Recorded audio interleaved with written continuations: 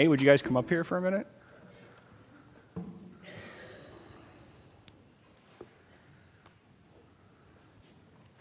You guys may have noticed that Tyler bailed out on trying to help out with the church yesterday.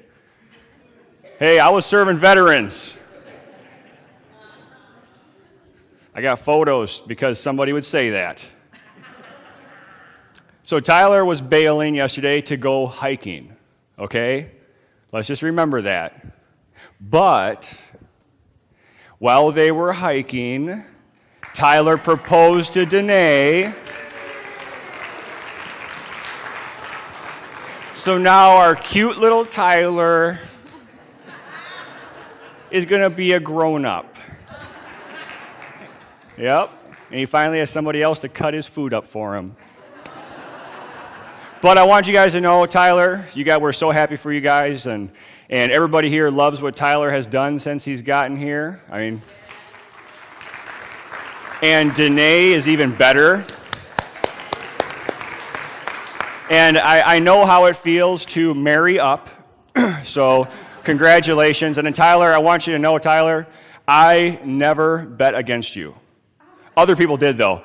Bill, I mean, come on, you guys. I gave you 10 to 1 odds. She'd say no. And come on. Yep. I'm really sorry.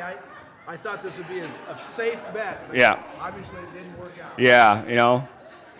And it's just one of those things, but you know what? I bet for you, Tyler, because I was convinced that she loved you. I couldn't figure out why, but I was convinced she did.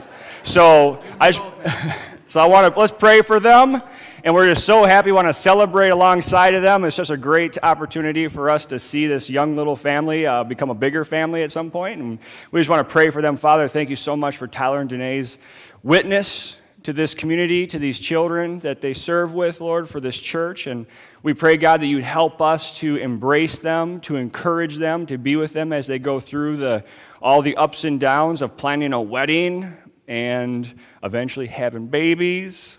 And we just thank you, Lord, so much for the process of marriage. It's something that you modeled in Scripture, Lord, and they're just following what you have given us in your word. And we just pray, God, that you would be a blessing on their lives and that you'd be intimately involved in everything that they do. In Jesus' name, amen.